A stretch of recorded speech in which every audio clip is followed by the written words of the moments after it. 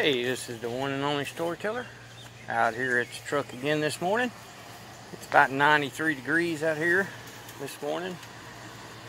Whew, and it is hot. I am sweating. I don't know if you can tell or not, but the old hat is pretty wrung, so is my hair. So what we're out here doing this morning, as you can tell, we already have the truck primed. The doors here are ready to go. They're ready, setting on go. I have been taping up the back glass. That's what we're going to be doing today, is taping up the cab. Like I said last video, we're going to spray the cab first, and then we're going to spray the doors and the fender and the cowl and the hood, so that way it keeps down. As you can tell, this is dirt, so I'm gonna have to wet this dirt down the night before, and that way by morning it will be damp, but it won't be wet, and it won't stick to the hose and cause a lot of problems. So here's what we're doing. We're taping up the rear glass here. We're just getting started here this morning. We're not too far into it. It's really too hot too. It's supposed to start raining about 4 o'clock this evening. So yeah, it's gonna be a scorcher today. So my main job today is to get the truck taped up completely.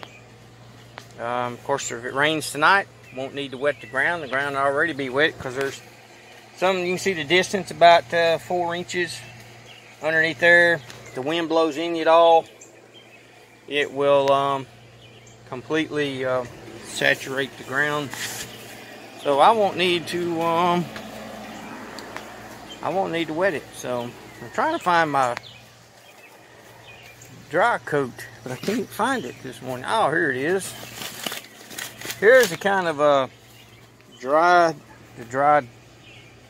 guide coat I use, black. So I don't know if you out there, I'm sure you have, if you're watching this video, I would like to think, or would think that you are a car fan or a redneck fan, whichever. So what you do is of course, take the lid off here. Take the lid off. Take the guide coat, turn it upside down, shake it good, spin this a little bit. And what you want to do, if you never used this before, is just lightly rub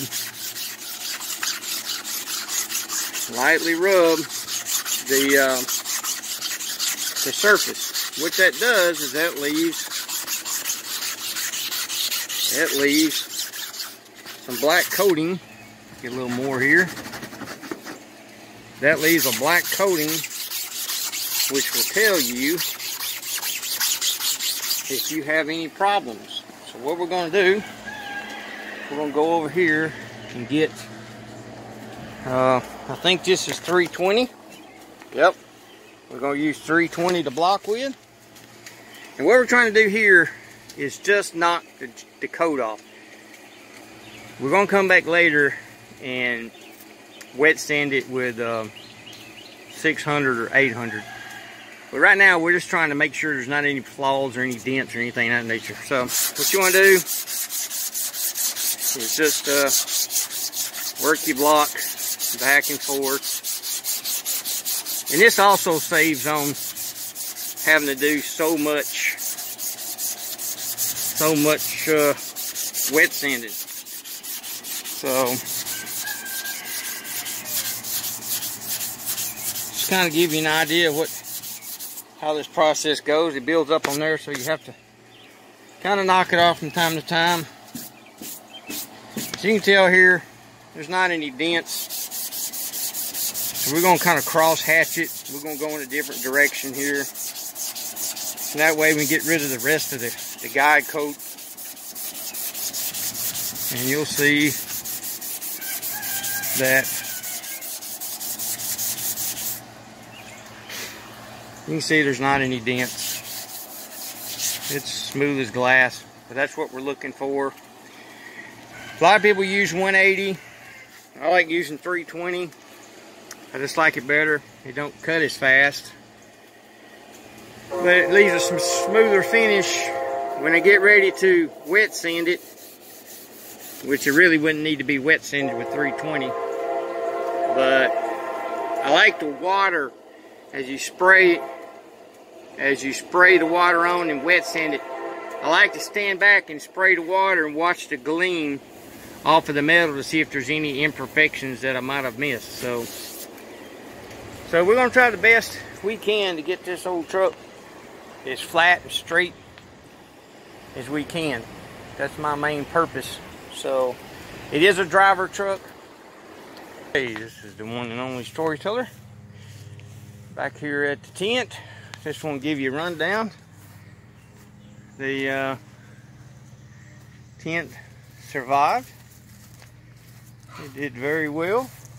No problems, no rips, no tears, no anything of that nature. As you can tell, all standing. We got some heavy rains, very heavy rains, very high winds. If you think I'm joking about the high winds, I'll show you. There's the neighbor's tent. There's their tent. So yeah, we had some major high winds. And kind of tells you the durability of the tent here. Tells you how strong that puppy is. Tells you how good it is. Tells you it will work. It does last. And it's all good. Just want to give you a short video this morning. I'll give another short video when I get the rest of the truck taped up. I did get the back glass taped up, one door, before it started raining. So this morning we're going to try and do the I don't know if you can see it in there. We're going to try and do the windshield and the other door. And as soon as I get that done, I'll present you with another video. And I just wanted you to see that those tents do work. And they're pretty sturdy. Demolished in one tent to the neighbor. So if you put them upright, you set them upright, you use the same configuration and the same tie downs as I did. As you can tell, they will hold. Like I said, last one like to about 15 days, being up a year, and would have been up longer than that if the weight of the ice and the snow hadn't collapsed it. So I know they'll last a year, and a year for about 120 bucks to have a place to work on your vehicle. Then yeah, or a shop to do cabinet work, anything enclosed, it's worth 120 bucks to have that kind of peace of mind. So we thank you, and I'll see you when I get it finished.